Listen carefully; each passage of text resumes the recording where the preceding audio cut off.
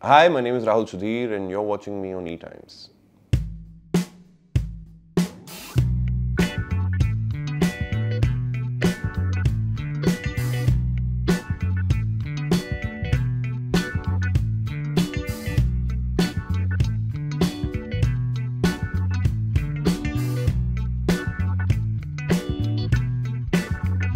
Hello everyone, welcome to ETimes. I'm Vijay Tiwari and today I'm in conversation with the very talented and charming Rrahul Sudhir. Rahul, welcome to ETimes. Thank you so much, Vijay. And सबको पता है कि बहुत entertain कर रहे हैं ये अपने नए शो दबंगी में. And उसमें लीप चल रहा है. लीप के बाद आपकी एंट्री हुई है. Usually एक शो जब जमाया रहता है उसमें when you enter थोड़ा प्रेशर तो होता है कि उसकी एक अपनी लॉयल ऑडियंस है, फैन बेस है, वो आपको एक्सेप्ट करेगी कि नहीं. तो इनिशियल नर्वसनेस था. Yes, of course. था और मेरे को ये भी नहीं समझ में आ रहा था कि मैं उस पूरे स्टोरी टेलिंग में फिट कैसे होऊंगा. तो there was this initial hiccup where I didn't understand कि मैं क्या ऑफर क्या करूं as an individual, like what will I offer. Yeah. तो वो initially था, but I think we've sort of fallen into the mold now. I've understood the tone of the show that way. Yeah, and we keep seeing reels from the sets. Bonding तो बहुत solid है, एकदम family जैसी. Can we say that? I don't know. I don't know how to explain professional bondings to anybody. It's the most convoluted, intricate relationship you could have with someone. Yeah. And I understand that there are certain things you do because they are your co-actors, and some are done out of sheer reason कि भाई ये करना maybe it's a little important. Or if I say I won't do this, other person might not take it in a very good spirit, and वो कल को मेरे पे ही फटेगा क्योंकि मुझे कल उसके साथ काम करना है. So it's like that kind of a convoluted space to be in. It's a very thin line to tread, and I'm not saying that they're lovely people, all of them. I share a great bond with them, but there is that little angle to it which I'm very scared of. But you try to make the space comfortable so that वो जब आप on screen कोई scenes करे तो एक comfort factor दोनों को stars के बीच में रहे. वो क्या आपकी थिंकिंग रहती है when you are bonding? Actually वही एक थिंग है.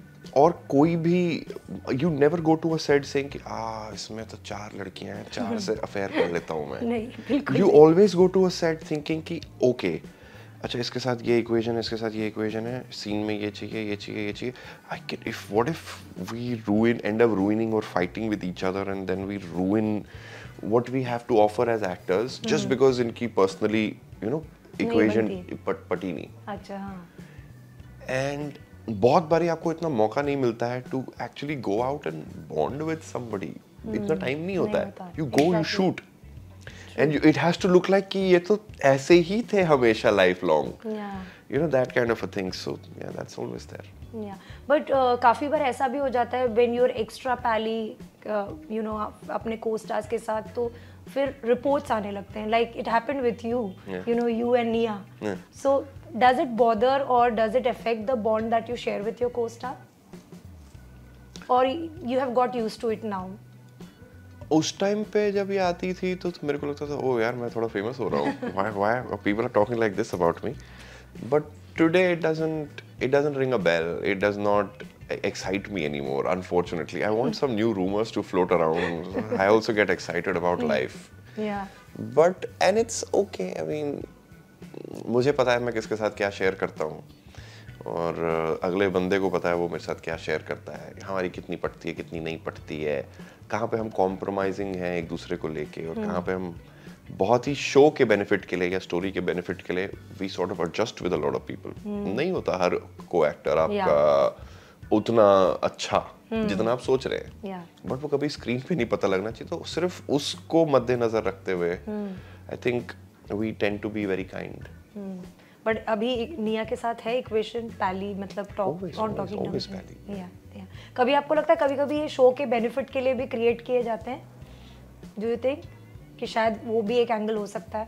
I don't remember if there is any benefit out of this. इसमें क्या benefit होगा? क्योंकि लीड पे रख के अगर सच में कुछ चल रहा ऑफ स्क्रीन तो शायद फैंस को और अच्छा लगेगा to be connected with the show. But वो eventually तो धोखाधड़ी ही है ना. See, we're telling them a story. Yeah. It is deceit in itself. We're lying day in and day out. I'm not that person. I'm not this person. I don't work for some intelligence agency. Yeah. We do that for a living. And it is with the understanding कि ये सब काल्पनिक है. But fans doesn't understand Yeah, that, yeah, especially yeah. with TV audience. हाँ, उनको लगता है कि how dare you get married to another woman now. तुमने तो उससे रिद्धिमा से शादी करी थी वहाँ पे, तो वो नाराज हो जाते हैं उस बात. But ठीक है, I mean, come to think of it, it's a great thing because कहीं ना कहीं you have convinced them of something in the past then. Yeah. तो या तो आप अच्छे एक्टर हो. But have you faced their hate also yeah, for something? yeah. And how have you dealt with it? कोई उसमें कोई तरीका ही नहीं है. Some people will hate you just because they want to hate you. और उसका आप कुछ भी नहीं कर सकते हो. So क्या, it's okay. I'm completely okay with that. Yeah. Also, अब आपको इतना समय हो गया है इंडस्ट्री में. When I look at you, the perception I get usually is कि आप बहुत you know man of few words होते हैं ना, वो होंगे, बात कर रहे कम ये वो. But what ever I have interacted with you, वो मुझे टोटली आप उसके ऑपोजिट लग रहे हो. सो इज इट कि ये दूसरे लोगों के साथ भी होता है या सिर्फ ये मेरा ऑब्जर्वेशन है, या आपको कभी किसी ने आके ये बोला है? हाँ, आई थिंक कि तुम बहुत सीरियस आते हो यार, you come across as a very serious person, but तुम हो उसके ऑपोजिट. एक्चुअली मुझे भी नहीं पता मैं कौन हूँ. इंडस्ट्री में specially your reputation tends to preceded you. अच्छा, राहुल सुधीर तो वो मरजावा वाला था ना, माफिया कर रहा था, और यार वो तो बहुत एरोगेंट है. अच्छा. क्यों? क्योंकि वो रोल वैसा था. हाँ. तो लोगों को लग रहा है ये एरोगेंट ही होगा. हाँ. यार अगर आपको एरोगेंट बुलाना है, कम से कम ये तो बोलो ये बचपन से एरोगेंट था. ये तो क्रेडिट तो पता हो किसी टीवी शो को कि यार ये उसने वो टीवी शो किया तो इस वजह से उसमें एरोगेंस आ गई.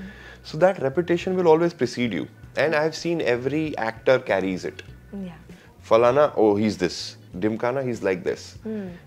But to be honest, every time I have actually sat down and spoken to people, I've realized कि यार ये तो बहुत अलग आदमी है. ये तो बहुत कमाल है. He or she के जो rumors हैं वो तो कुछ भी नहीं है. ये तो बहुत ही अलग लीग है. बहुत कमाल आदमी है. So I don't really go by, you know, whatever baggage somebody's coming with. And it's okay. मेरे को भी बहुत लोग बोलते हैं. लगा नहीं था तुम ऐसे होगे. Okay. But you feel relief कि चलो मैं एटलीस्ट किसी के साथ बात कर रहा हूँ तो उनको वो जो मिसअंडरस्टैंडिंग है वो क्लियर हुई, और you don't bother about this tags, perceptions. Misunderstanding अगर मैं एक जने की क्लियर कर लेता हूँ और 100 अलग मिसअंडरस्टैंडिंग लेकर आ जाएंगे, you can not clear it. It's a futile attempt to go out there and prove a point कि नहीं मैं बहुत अच्छा आदमी हूँ, मैं बहुत अच्छा सोल हूँ. आप किस किस को खुश करना चाहोगे बेसिकली? क्यों? ये मेरी रिस्पांसिबिलिटी कब से हो गई कि मैं लोगों को जा रहे सर प्लीज मुझे अच्छा मानो, प्लीज मान लो. ऐसा why is that something I need to look forward to. या आल्सो राहुल, इश्क में Marjaavaan, I remember your character was you know very popular amongst fans. Show भी अच्छा कर रहा था, बट उसके बाद जब यू नो काफ़ी टाइम लग जाता है to get that work which actually आपको जो एक तरीके से अलग लाइट में पोर्ट्रे कर सकता है, या आप जो डिज़र्व करते हो, मैं इस तरीके से भी कहना चाहूँगी कि जो आप डिज़र्व करते हो क्योंकि आपने अच्छा काम किया और उसके बदले में आपको रिकग्निशन मिला आपके पास्ट वर्क पे, बट वो मिलने में अगर समय लग जाता है तो डज इट बॉदर यू कि यू नो एक इंडस्ट्री में एक नॉर्म भी है out of sight out of mind, तो आपको वो एक एज एन एक्टर वो इनसिक्योरिटी क्रीप इन करती है? आई थिंक ये लाइफ में पहली बार हुआ है मेरे साथ. And what is contradictory about it is कि apparently जब मैं not so successful shows कर रहा था and not so successful काम कर रहा था, I was working regularly. Apparently when I do my apparent best work या most popular work or XYZ work, उसके बाद से उसके अंदर मुझे काम ही नहीं मिल रहा है. And I just don't know. I couldn't figure that thing about me. Till today I'm confused कि I improved as an actor all this while. When I was a bad actor, how was I getting work? When I have come to the realization कि हाँ अब मैंने improve किया है. Why am I not getting work now? As far as insecurity मेरे को नहीं होती. I don't think anybody can pull off what I can pull off. And ये मैं बहुत grounded realization से बात कह रहा हूँ. ऐसा नहीं है कि जो मैं करता हूँ, हाँ. जो मैं करता हूँ वो कोई नहीं कर सकता, ये नहीं कह रहा हूँ, बट जो मैं कर सकता हूँ वो कोई भी नहीं कर सकता है. That kind of a thing. And so insecure होने का सवाल नहीं है. It's about why is it not being met with the right kind of response, yeah. Which I felt was kind of deserving, like I deserved it, but it didn't quite materialize that way, which is okay. But then do you take it मतलब जैसे time होता है आप उसके साथ ही deal करते हो या फिर वो बॉदर करता है कहीं ना कहीं कि Of course it bothers you. Yeah. What bothered me more was that all the projects I was lined up to do, वो मैं नहीं खत्म कर पाया, या कोई स्क्रैप हो गया, कोई उड़ी गया, कहीं से मैं लास्ट मिनट आउट हो गया. There's so many things that just didn't go my way. So it was not about acting, it was not about work, it was not, the time just wasn't right somehow. That kind of a thing. Yeah, but then how do you convince yourself कि अपना time आएगा, you have to just be patient and wait? Because you're alive. अगर आप जिंदा ही नहीं हो, there is no time to look forward to. किसको बोलोगे अपना टाइम आएगा? It's when you die that's when you say, oh shit, this is over, we'll start again now. Probably. So you have no choice, you have no hope, you have nothing to look forward to. So this is all you can do is कि यार एक दिन I will get it, one day I will, no matter what it takes. Yeah. I have to live with that. So then that time you utilize to hone your skills? Hone my skills, unfortunately I couldn't. I was on a bed. I was suffering from a very bad, I had 2 slip discs within 6 months. Oh my god. Yeah. तो आधा तो वो भी मेरी life ले गया. तो मतलब अब कुछ आए तो मैं कैसे बोलूं कि यार मैं तो बेड से ही नहीं खड़ा हो पा रहा हूँ, मैं क्या बोल भी नहीं सकते. हाँ, then they're like अरे वो तो बीमारी कुछ चलता है, उसको रहने दो. छोड़ दो. हाँ, exactly. हाँ. So yeah, वो honing my skills भी वैसी की वैसी रहेगी, but yeah, I tried to do whatever I could. And how did the injury happen? So I was playing basketball all my life before I came to Mumbai. 15-20 odd years. And मैं रोज 2 घंटा 3 घंटा खेल रहा था Kamwat में. Once I came here, I started working 18 hours a day, 20 hours a day. There were days 30 hours a day. तो I could, वो जो मेरी एक sport खेलने की आदत थी, बिल्कुल it came to a standstill.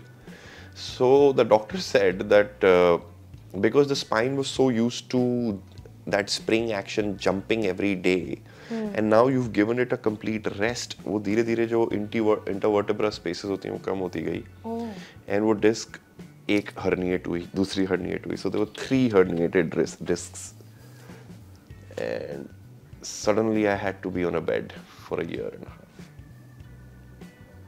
And वो फेस कैसा था जो एक बंदा जो रोज स्पोर्ट्स खेल रहा है या फिर काम के लिए 15-20 घंटे बाहर है, उसको अचानक से ऑब्वियसली बात है कि आपको बेड पे रहना पड़ रहा है, यू आर नॉट देयर, मतलब मूवमेंट ज़्यादा नहीं है लाइफ में जो हुआ करती थी, वो तो ऑब्वियसली बात है. आप काम नहीं हो तो फिर भी आप डील कर लेते हो, लेकिन फिजिकल एक ऐसी चीज़ है कि आप अगर बहुत अजाइल हो, बहुत आउट गोइंग हो, वो आपको ज़्यादा तोड़ती है. It was like a big lesson in life. I had to learn to be patient with it. And there were a lot of moments where I thought, oh shit, if this is the way how it's going to be taken away from me. Like at this stage, you can't do this to me, yaar. But yeah, that was that. And how did the parents react? Helpless, kya kar lenge wo? They'd look at my face, my father would look at my face, and he didn't have anything to say. He kept saying to me कि ठीक हो जाएगा, ठीक हो जाएगा, देख लेंगे. क्योंकि उनको ज़्यादा hopes दिलाने पड़ेंगे आपको. They have to stay strong in such situations. I don't know, मेरे को तो लगता है मैं बहुत ज़्यादा बड़ा हो गया था बहुत छोटी उम्र में. और my sense of responsibility towards myself and my family is much bigger than probably what my sister has or my father has. So that kind of a thing. I think I was too mature for my age. Now I'm trying to live my childhood. But you know that time क्या ऐसा भी कह सकते हैं कि parents का support बहुत होता है, यू नो बच्चे कुछ भी करना चाहते हैं, बट क्या उस टाइम पे कभी आपके फादर ने या किसी ने क्वेश्चन किया कि यू नो एक्टिंग वैक्टिंग छोड़ दे, तू स्पोर्ट्स का बंदा है, कंटिन्यू विद दैट? कभी ऐसा हुआ, कोई मोमेंट आया जब यू नो आपके हेल्थ के साथ वो हुआ? स्पोर्ट का तो सवाल ही नहीं था ना. There is no way you could play a sport. मैं तो बेड से नहीं उठ पा रहा था. And I don't think my father's ever gonna say that to me कि acting वैक्टिंग छोड़ दे, because he knows कि मैं कितना ढीठ हूँ. मैं नहीं, मेरे को जो करना है मेरे को वही करना है. And if you ask me the inevitable question of if you're not acting, what would you do? I can tell you very comfortably, I would rather die. Yeah. मेरे को नहीं है, मेरे को कोई attachment नहीं है किसी चीज़ के साथ. I don't want to travel the world. I don't want to make billions of dollars or money. No, I just want to do this one thing. That's it. Okay, so acting was always your passion? Never. Never? Then? It's once I came here that then it became a passion. और वो क्या moment था जब आपको लगा कि you know I am made for this या I want to do this? वो तो आज तक नहीं लगा मेरे को that I'm made for this. But it was the first thing in my life that actually interested me, and it's still interesting to me. Today also I'm not bored of like wanting to learn more about it. The day I get bored of it, yeah, then I can quit it happily. But it has still kept me at my edge, because some days are like, wow, this is so easy, and some days are like, oh shit, ये होगा कैसे? So I'm right there and I'm never there. So I hope this continues for this life. But कोई एक तो मौका हुआ होगा राहुल जब आपको लगा होगा कि यार ये तो बहुत फैसिनेटिंग क्राफ्ट है यार, मुझे ये करना है. वो कौन सा मौका था? किसी का काम, कोई प्रोजेक्ट, कोई फिल्म आपने देखी, कोई सीरीज आपने देखी, या कोई ऑडिशन आपने दिया जब आपको लगा कि यार मुझे इस इंडस्ट्री का हिस्सा बनना है? नहीं, my whole fascination is with doing roles that have an impact, not necessarily good, bad, ugly. कैसा भी impact. So I'll tell you, there's this film by Quentin Tarantino, I guess. It's called Sin City. Okay. So उसमें Mickey रूक एक character करता है मार्व के नाम से. I saw that film. वो 10-15 दिन तक मार्व मेरे जहन से ही ना निकले. वो मेरी बॉडी में मार्व है, मेरी बात आवाज में मार्व है, एक्शंस में मैं चल भी रहा हूँ तो मुझे लग रहा है मैं स्लो मोशन में ही चल रहा हूँ जैसे वो फिल्म में चल रहा था. अच्छा. और that sort of fascinated me. यार ये कितनी कमाल चीज़ है, किसी ने कुछ काम किया और इतने 1000 किलोमीटर दूर कोई आदमी सोच के पागल हो रहा है इसके बारे में. So I found that sense of communication very crazy. That is my only trigger. कि this is what I want to achieve. This is what I want to achieve with it. तो इनिशियल फेज जब आप उसके बाद आपने acting का सोचा या उसके पहले से आप? नो, उसके बाद मुझे समझ में आया कि मैं बना नहीं हूँ इंजीनियरिंग के लिए. मेरे को कुछ और करना चाहिए. तो फिर क्वेश्चन लूम्स लार्ज कि भैया क्या कर लोगे. तो मैंने आई थॉट यार स्टैंड अप कॉमेडियन बन जाता हूँ. But back then stand up comedy was not so big. Then I realised I didn't have the talent for it either. Then I thought singer के लिए तो रियाज चाहिए 20 साल का. डांसर के लिए उसके रियाज चाहिए 5-5 घंटे लर्निंग गुरु लेना ना. ये तो निकल गया मेरा टाइम. तो मैं अब क्या करूँ लाइफ में. तो somebody said गोरा है, चिट्टा है और लंबे हो, एक्टर बन जाओ. मैंने कहा पागल हो क्या, हलवा है क्या ऐसे ही बस कुछ भी उसने बोला और मैं चला गया एक्टर बनने. पर मैंने उसकी बात मान ली और मैं चला गया. आप मुंबई आ गए और मैं बन गया एक्टर. और फिर इनिशियल कितने टाइम बाद एक्टर बने और 1 महीने में? अच्छा, ओके. Was that easy? इतना इजी था वो? मैंने बोला ना मेरा सबसे ज्यादा स्ट्रगल तो मरजावा के बाद शुरू हुआ है. मैंने कभी स्ट्रगल नहीं किया. तो फर्स्ट प्रोजेक्ट कौन सा आपने बैक किया? दिस अमित खन्ना करके एक फोटोग्राफर है. हाँ. उनकी वेब सीरीज आ रही थी ऑल अबाउट सेक्शन 377. ओके. तो उसमें lead, parallel lead, semi lead, third lead, fourth lead बहुत जगहों पे ओपनिंग थी. बोला यहाँ तो मिलने से रहा. वो गे कैरेक्टर है, वो ट्राई कर लेते, उसमें कोई नहीं जाएगा. So I went straight for that, and I think only 2 or 3 people auditioned for that, and I was the one. And the moment I did it, I knew they wanted me. तो वहाँ से confidence बढ़ा कि कर लूँगा मैं यहाँ कुछ ना कुछ. Maybe, yeah. That if that wouldn't have happened, yeah, maybe I would have thought कि मैं कितना बड़ा गधा हूँ. There is no competition. Firstly, when I came here, there was no competition that day. When suddenly you become a little famous, तो लोग आपको जानते हैं, तब भी कोई कंपटीशन, क्योंकि आपकी लीग ऑटोमेटिकली बदल गई ना. जहाँ पे जिन लोगों के साथ आपका उठना बैठना नहीं था, वो सडनली आपके पीयर्स बन जाते हैं. तो जब मैंने वहाँ पे उनको कंपटीशन नहीं समझा, तो अब क्यों समझूं उनको कंपटीशन. आई डोंट थिंक मैं अपनी बॉडी का ध्यान रख रहा हूँ. आई थिंक मेरी बॉडी मेरा ध्यान रख लेती है. And most of it, that is what it is. I cannot be working 18 hours a day and think that I'm taking care of my body. No, it is unreal to say that. My father was absolutely bang, क्या कहते हैं, against me becoming an actor. 2-3 साल लग गए उनको भी convince करते करते.